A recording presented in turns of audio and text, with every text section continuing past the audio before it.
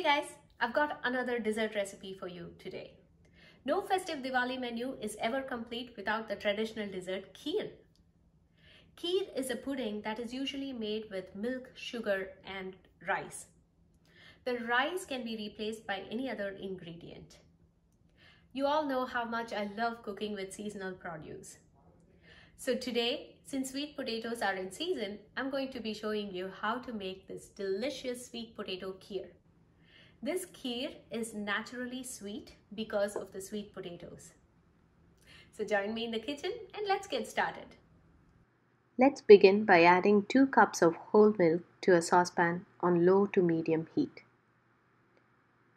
Take about 1/4 cup of warm milk and add a pinch of saffron and allow it to sit for a few minutes. Next, grate the cooked sweet potatoes. Once the milk has condensed a little, add the grated sweet potatoes and combine well.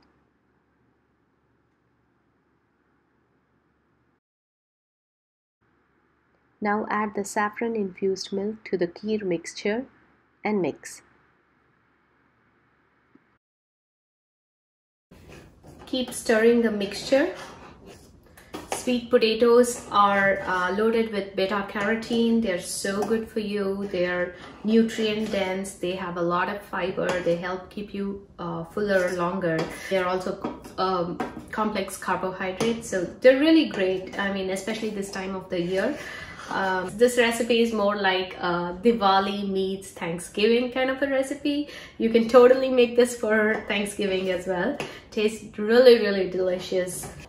So if you like your kheer thick, allow it to cook for a few more minutes. If you like it thinner, then you can stop at this point. You can add 1 or 2 tablespoons of honey if your sweet potatoes are not sweet enough. Mine wasn't, so I am going to add some honey. But just know that the milk and the sweet potatoes, when they cook together, they tend to become a little bit sweeter, and when they chill as well, so they tend to get a bit sweeter. You can totally make this recipe vegan. Just substitute whole milk with coconut milk or cashew milk, and you can add maple syrup instead of honey. This recipe is delicious. It's very diabetic friendly if you are diabetic, and watching your sugar levels, because there is no added sugar to it unless you add honey or maple syrup.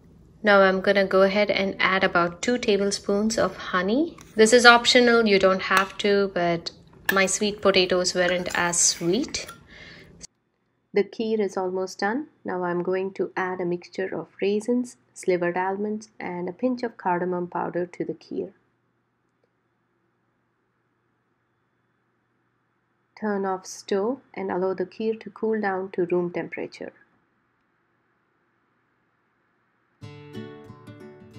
Transfer the kheer into serving containers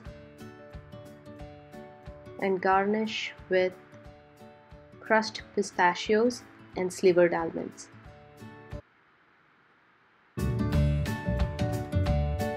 I hope you guys enjoyed making the sweet potato kheer with me. Do share it with your friends and family and spread the love and laughter that Diwali signifies. If you like this video, don't forget to give me a thumbs up, and if you're new here, don't forget to subscribe to my channel.